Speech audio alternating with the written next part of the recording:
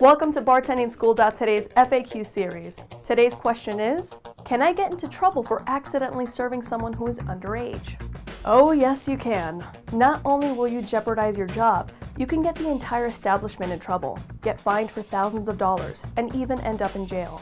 So, card anyone and everyone who looks younger than 25. Some establishments even card people who look under 40. Carding people also includes the whole table if someone comes up to the bar and orders a bunch of drinks for their friends.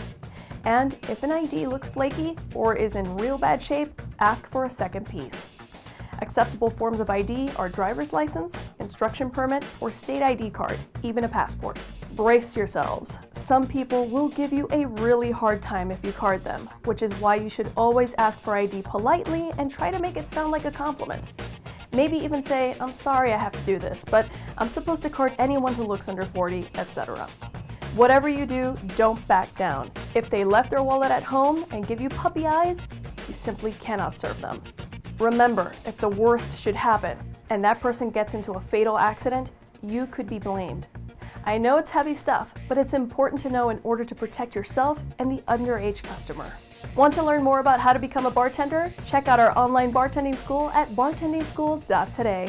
And don't forget to like and subscribe for more videos.